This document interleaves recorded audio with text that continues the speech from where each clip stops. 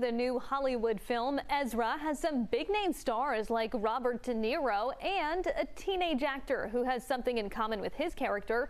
He's living with autism. Bradely Blackburn shows how the film's producers work to make their set more inclusive.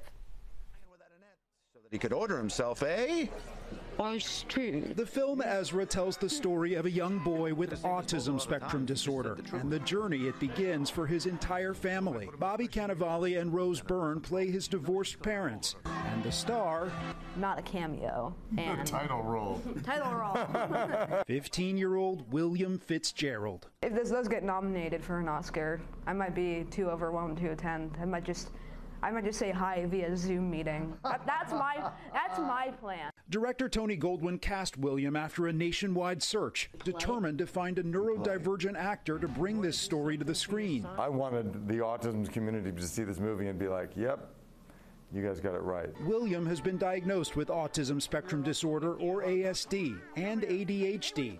It was a priority to make the set a comfortable space. His parents, David and Laura Fitzgerald, worked closely with the crew. They had training for the cast and crew. They always had a quiet room on set, so if William needed to take a break, he could step aside and just have a quiet place to regroup. The CDC says more than 5 million adults in the U.S. have ASD. By some estimates, their unemployment rate is 85%. Making workplaces and hiring more inclusive can help open doors to people ready to contribute. So what made you want to get into acting? I thought it would be fun.